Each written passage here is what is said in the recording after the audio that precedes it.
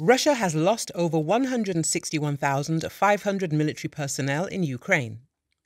Russia has lost over 161,500 soldiers, almost 6,800 armoured combat vehicles, almost 4,500 tanks, and more than 2,100 drones in its war against Ukraine.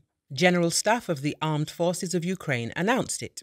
Total combat losses of the Russian forces between 24th of February 2022 and the 15th of March 2023 are estimated to be as follows. Approximately 161,520 military personnel, 3,492 tanks, 6,799 armoured combat vehicles, 2,528 artillery systems, 502 multiple launch rocket systems, 262 air defence systems, 304 fixed-wing aircraft, 289 helicopters, 2,132 operational tactical UAVs, 907 cruise missiles, 18 ships or boats, 5,377 vehicles and tankers, 257 special vehicles and other equipment. Moreover, the Russian military has seen its arsenal severely depleted. It has lost nearly half its main battle tanks and is dipping into inventories of older era and sometimes Soviet weaponry.